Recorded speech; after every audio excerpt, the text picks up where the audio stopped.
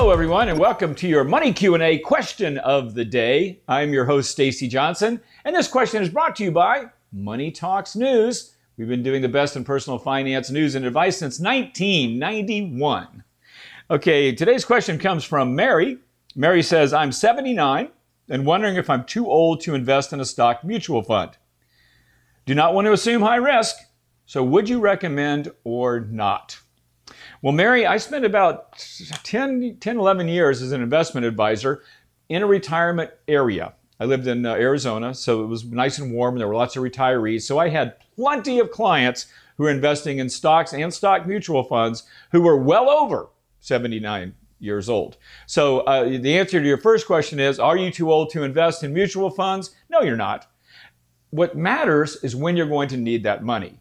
Obviously, if what you're doing is trying to create an estate, in other words, you have more money than you probably are going to spend, then there's nothing wrong whatsoever than you putting some of that money into risk assets like stocks.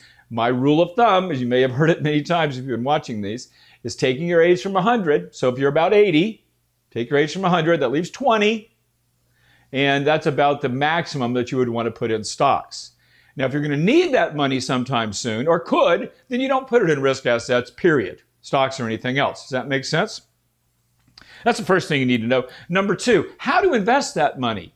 What I always advise is to use what's called dollar cost averaging.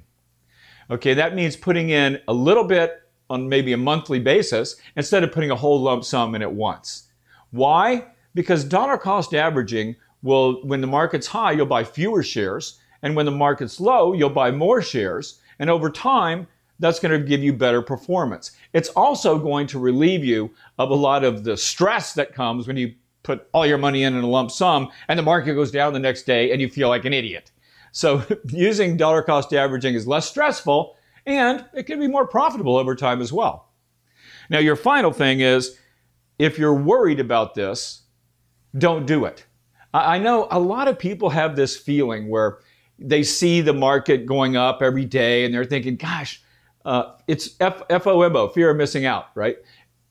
If it's going to bother you, and maybe it would since you've never done it before and you're 79 years old, don't do it. There is no investment return that's worth staring at the ceiling at night, okay? So if you're all right the way you are, and all this is fear of missing out, don't worry too much about doing that, Mary. Everything's going to be fine, and so don't ever feel forced to invest. But if you do, use those rules.